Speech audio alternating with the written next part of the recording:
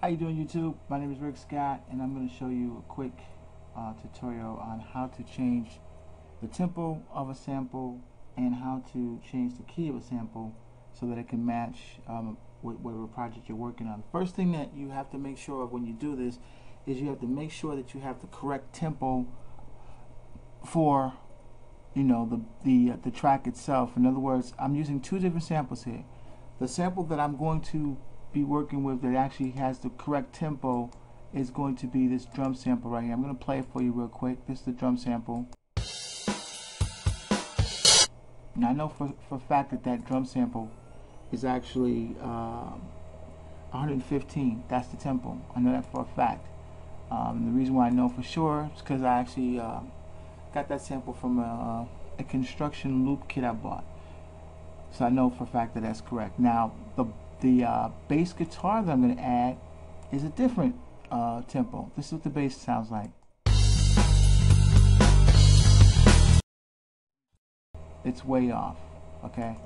Alright, so the way you do it is you highlight the sample that you want to change the tempo on.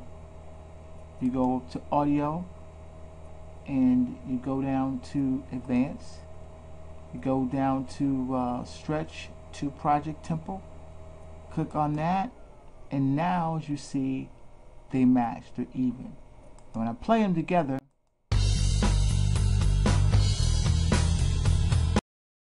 it's in the right tempo.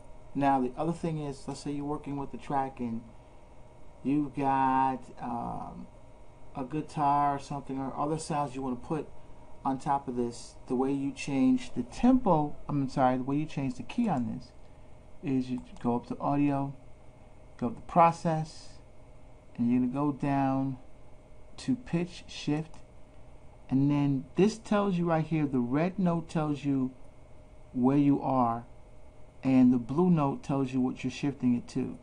This starts off as a B. Alright, the note itself is a B, and we're going to shift this 2 semitones up to a C. Now the other thing you need to know is that you've got the option of going semitones, you have the option of doing fine tuning.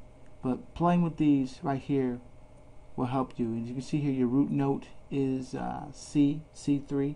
That's your root note. But really what you really need to know is these two things right here. And it's helpful to know that you're starting off in the key of B and you're shifting it up too. Alright, so we do this and this is what it sounds like. Let's process it.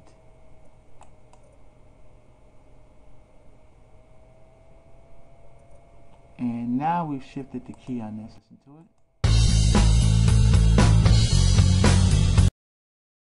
That's really helpful for adding tracks. If you were doing harmony parts and you wanted to figure out what your harmony was, you can do that as well too.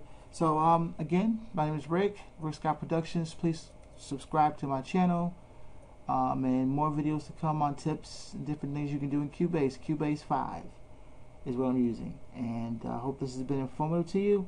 I want to thank you for viewing.